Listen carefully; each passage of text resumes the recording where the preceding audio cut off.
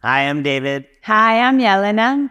Welcome to our beautiful studio in Toronto. This is our new studio, which we just opened 3 days ago.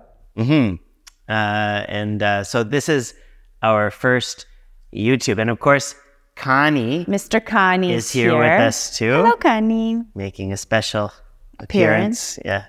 And before you ask, Goku's out zooming with his friends somewhere in the forest. He'll be around though in future shots, but we'll be doing our tutorials from here now on.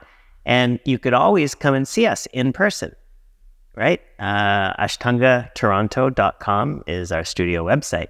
We'd love to have you. But if you can't make it here, we're going to bring the teaching to you on YouTube. And today we're going to be looking at Prasarita Padottanasana, ABCD. Prasarita, wide, Padottanasana, foot intense stretch pose. Wide foot forward bend, we say. But before we go any further, make sure to subscribe, to comment, maybe let us know what else you want to see, and of course, like. Very important. Okay. So these postures that we're about to look at, there's 4 of them that are under this group. They're part of the fundamental sequence of poses in the Ashtanga series. Fundamental, it always sounds like it means those are the important ones. They're all important. These are the standing postures that we do from Padangusthasana all the way up to Parsvottanasana, the one with the hands in reverse prayer. It's 11 poses in total comprise the fundamental sequence. And we've mentioned this probably many times before, but these are the poses that you always do after, of course, your sun salutation A and B, and before whatever series you're practicing that day. So they're kind of, you do them always as part of your practice. Yeah, we say a life sentence. So there's 2 things that we're going to focus on. The hardest thing about Prasarita Padottanasana is usually the vinyasa count, knowing what breath and what movement go together. So we're going to go over that with you. And then, of course, we'll also be looking at some alignment tips and ways to meet the conditions of the vinyasa. There's a little bit of awkwardness to the count because what we've had so far in the sequence...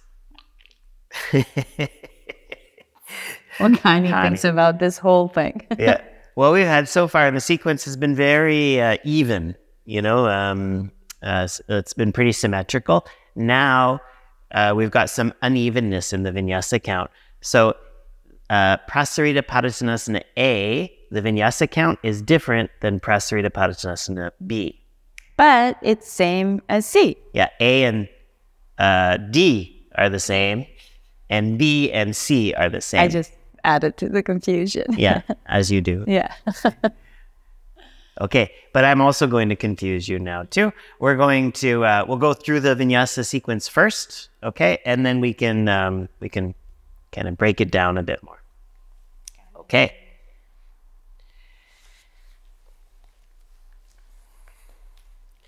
So, as always, you've just finished Parsvottanasana A and B, and from here you go to Samastiti, same standing. Inhale, Prasarita Padottanasana A, Yekam, step to the right and catch your waist. So that's all on one inhale. Feet are pointing forward, hands are on the hips, elbows point back. And then Dwe, exhale, fold forward, hands to the floor between the feet, fingers in line with the toes. Inhale here. Prini, exhale, fold into the state of the asana.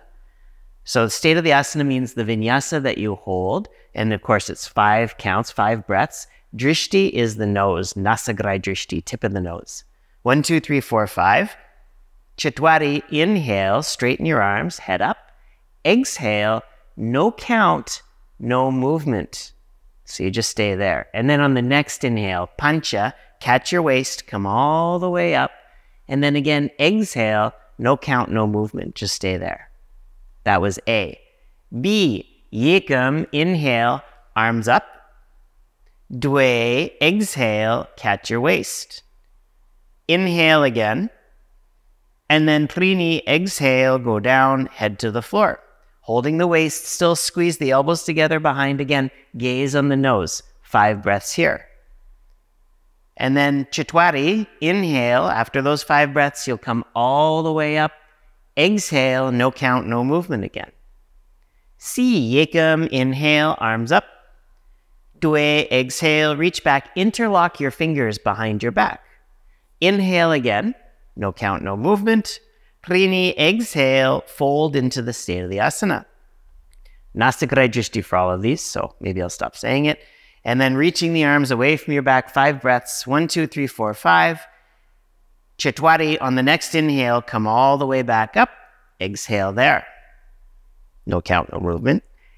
D, last one, yekam, inhale, like A, catch your waist. And then dwe, exhale, halfway down. This time, catch your big toes, first 2 fingers.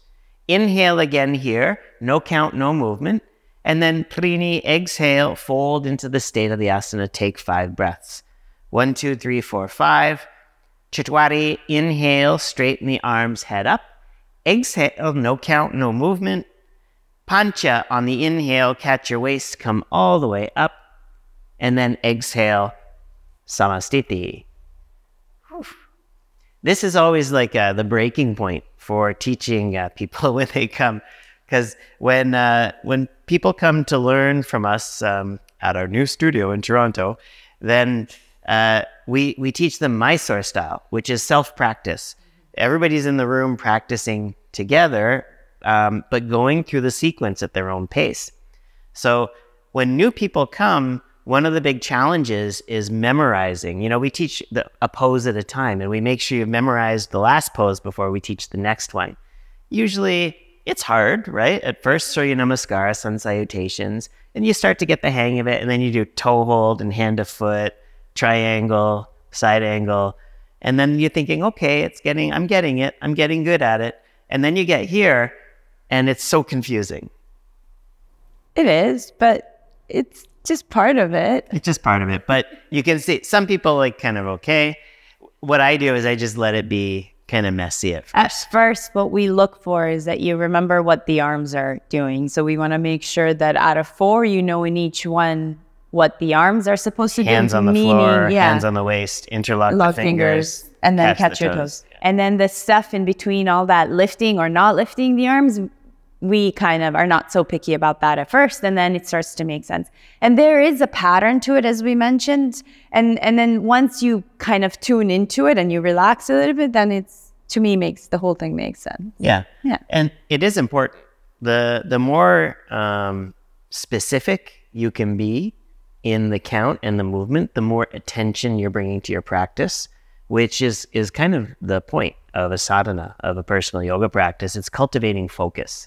So we say that physical precision is embodied focus. It's a way for you to express focus by trying to hit all of these all these different vinyasas. One thing that's so interesting to me, I've gone through love-hate relationship with every single pose and every single movement that I've had to do in my practice, but Prasaritas have always been one of my favorites. Like, I've never dislike doing them. I just really like, because they're such an overall body pose, and then they also really connect you with your breath when you start to pay attention. Like, the breath is such a priority, and there's something that's so calming about that. So I have yet not to like them. Let's put it that way. Okay, maybe that's coming. Maybe by the end of today you'll hate them. No. Okay. So should we, we'll talk a little bit more about the vinyasa, and we'll start to integrate some tips on how to kind of do the vinyasa very cleanly without extra movements, right? And we can talk about some alignment stuff as well. One of the things that I don't think we need to spend a lot of time on here, because we have another video that talks about it, is yoga butt, which is an injury. It's a hamstring tendinopathy. The medial hamstring gets little tears or agitated, especially in wide leg forward bends. So this is our first wide leg forward bend that shows up in the practice. And we have a whole video on how to protect yourself from that. I'll mention it now, but we're not going to spend a ton of time. No. But I'll put a link up to the video here. So make sure to check it out. And as far as I remember in that video, we do talk about Prasarita specifically as a point where a lot of this injury happened. So go there and check it out. Yeah. Okay. All right. So again, from Samastiti, Prasarita Padottanasana A. First inhale, yekam. Step to the side, catch your waist. Okay? Catch your waist. When we do a lead class, we just test people. We just say yekam, inhale, and we see what people do. Half the room is like, not sure. Catch your waist, and that's it. Then on the next exhale, dwe, go down, reach down, and put your hands on the floor. And when you put your hands down, just straighten your arms, hands down. Don't bend your elbows to put your hands on the floor, right? That's an extra movement. Why go down if you're going to have to come back up again? So, dwe, exhale, keep the arms straight, hands on the floor, and fingertips in line with the toes. Don't try to deepen by bringing your hands back. The cue is fingertips in line with the toes, okay? So that's our position in Ashtanga. And then you inhale here. So Prasarita, you're going to see a bunch of uncounted breaths. When there's no count, no vinyasa count, there's no cue. So nothing happens. So all we're doing is inhaling. And then Trini, exhale, fold into the state of the asana. Every state of the asana is entered into on an exhale, and it's always Trini in the Prasarita Padottanasana. Fingertips in line with the toes still.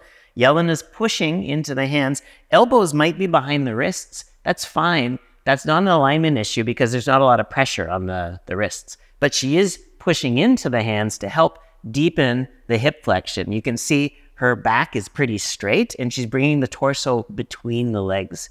Make sure you're not just bringing your head down between your legs. Try not to round the back too much. And same thing with the arch. Don't extend your neck and come towards the forehead. So nice straight line there. And then containing the sits bones. This is the yoga butt thing. Holding the sits bones down while you straighten the legs. So don't lead straightening the legs by lifting through the back of the hips, the sits bones. Try to keep the sits bones pulling down and then engage your legs. Push down through the feet so the legs are strong, active. Okay, and then inhale, Chitwari, straighten the arms so we're back into that dwe position. That's where we started. Exhale here, again, no count, no movement, nothing happens. On the inhale, pancha, catch your waist, come all the way back up with the breath, and then exhale, again, no count, no movement, nothing happens. You just stay there, holding your waist. So remember on ekam, on the last one, we stepped out and we caught the waist. Now it's different. For B, ekam, inhale, lift the arms up, arms stretch out to the side, and then dwe, exhale, go back to the waist. I know it's kind of a redundant movement, right? But remember, it's part of the tradition. You got to do it. Inhale again here. No count, no movement. Don't do a back bend here. Everybody always does this, sort of, I don't know what's going on. But we're not supposed to do that. That would be an instruction. That would be a vinyasa if there was one. There's no movement. So you just inhale, collect yourself internally. And then Trini, all on the exhale, keep your hands on your waist as you fold. Try to bring the crown of the head towards the floor. Just try. If your head is off the floor, that's no problem. I'm sure you're still feeling a stretch in the hamstrings. This time, watch your arms. The tendency here is to kind of forget about the arms and the elbows collapse out to the sides.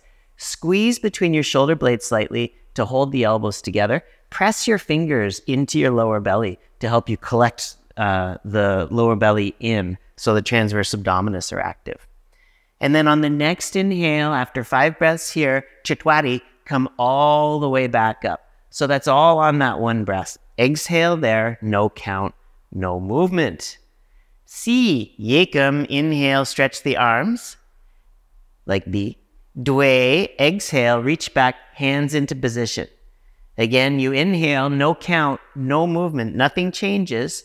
And then exhale, Trini, fold into the state of the asana, stretching the arms away from you. So notice that Jelena keeps the elbows a little bit soft. Try not to get movement out of your arms by hyperextending the elbows. Okay? It's probably not really what you want to do in this pose. Try to keep the work in the shoulders by slightly internally rotating the upper arms and then reaching the arms away. If you feel like there's work in the shoulders, that's good. Okay, and then 5 breaths here. Again, watch your head here. A lot of people try to bring the arms down by bringing the head, the chin to the chest and really rounding. Try not to cheat. So limit the work to the shoulders, to the arms. Don't worry if the arms don't touch the floor. And then on the next inhale, Chitwari, you come all the way up, still holding the arms in that same position. Exhale here. No count, no movement. Okay, last one. D, Yekam, inhale, you catch your waist, like A. Dwe, exhale, halfway down, catch the big toes, straight arms again, like A, remember? So you don't fold, bend the elbows, and then straight. Inhale here, no count, no movement. And Trini, exhale, bending the elbows and fold, head towards the floor.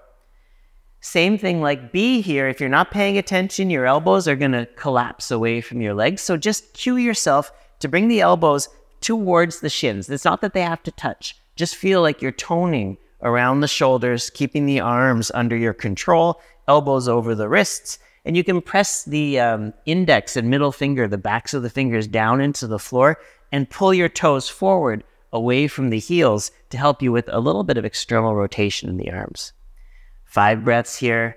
And then inhale, Chitwari, lift your head, lift your chest back to straight arms. Exhale, no count, no movement. Pancha, inhale, hands on the waist, come all the way back up. And then this time, exhale, back to Samastiti. Whew. That's a lot. Yeah. You did talk a lot. There's a lot to tell you. So one of the things that we get asked here is the distance between the feet and in general about the legs. So the distance actually changes depending on your body proportions as well as your flexibility or lack of flexibility. So what we want to make sure is that when we step our feet apart, we don't step longer or wider than the leg length. So your own kind of leg length. Because at that point, if you overstep just with the idea that you got to get the top of your head on the floor, you might be doing a completely different pose. It starts to look more like, what are they called? Like side splits. Samokhanasana. Yeah. It starts to get too wide. So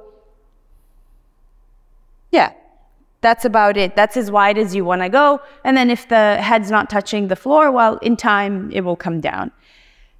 But also the body proportions make a big difference in this pose. So if you have shorter legs and longer torso, it means probably you're going to step a little bit closer together because your torso length is going to make it easier. And that works with the leg thing, because if you have shorter legs, then it's a shorter step. Yeah. And then, so same thing. And then wider, you might have to step wider. Usually how it changes is that when you're starting your practice, if unless you've been doing something else that lengthens your hamstrings, you have to step wider to get your head closer to the floor. Yeah. And then as you develop more flexibility in the hamstrings, more movement in the hips, you can start to bring the feet together.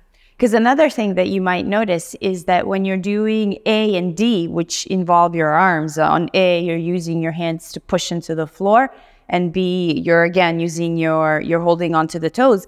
You might notice that your fold is deeper because you rely on your upper body strength to fold. But then when you're doing B and C, your arms are doing something else. And so it might be harder to get the top of your head on the floor. And so again, that's something that with time changes and you learn how to use your core to find more of that lengthening action. And then gravity, of course, always helps. Gravity helps. But yeah, you've got to like actively flex the hips.